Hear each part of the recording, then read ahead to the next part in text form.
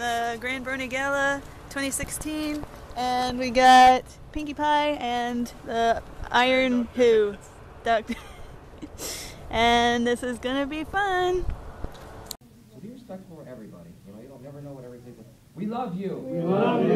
We love you. Joey. So that is the first rule of charisma, and keep that in mind. At least the very respectful one. That's the most important one to me, I think. If you keep that one in mind, you should be good. There's a second rule that I have is compassion. Anybody not understand what compassion is? I think we all understand compassion. It's the ability to understand and relate to other people and their emotions and how they're feeling. Be able to see yourself through their eyes, be able to put yourself in their shoes. Compassion is a very, very important one because everybody is fighting their own battles that you don't know anything about. You don't know what another person's story is. Maybe somebody's rude to you. You don't know what's going on. Maybe they just found out that, for example, maybe that their favorite pet died or something. Everybody is going through their own personal battle. So do your best, even if they are arrogant and rude. I personally have pity for anybody who is arrogant and rude because they have a lot of fear in their hearts. It's messed them up. It's given them that psychosis. And they must have fought some really hard battles to come up with the conclusion that they need to behave this way in order just to survive. That being arrogant, being rude is a survival adaptation trait, usually. We'll show up here in a few days. Can we take a picture with the two doctors? Yeah. Absolutely. I'm taking like a video of the two doctors. There's a one better. There's your hat. Go ahead and step back on the side.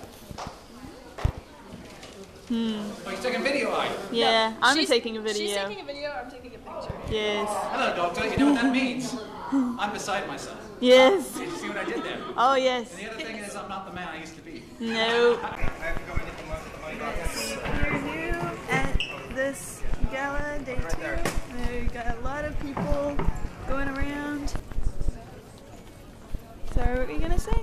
Oh, I was just going to say. Well, you know, the accent is, when we first started doing it, they wanted perhaps a slight Indian accent was what was in the breakdown.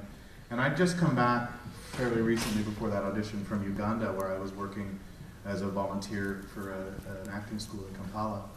And they were bringing together various people from different disciplines in the filmmaking industry from various different places. So there were some folks from New York, folks from LA.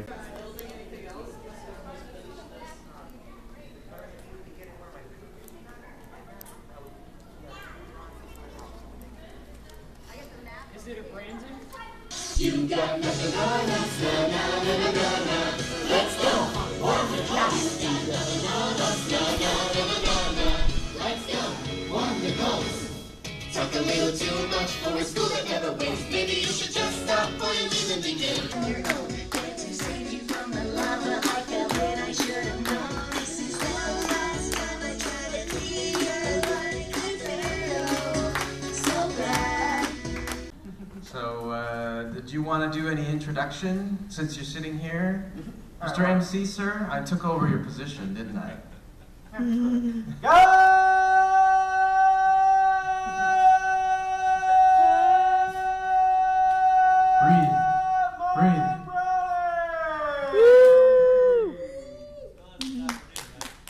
Yeah, it's the afternoon.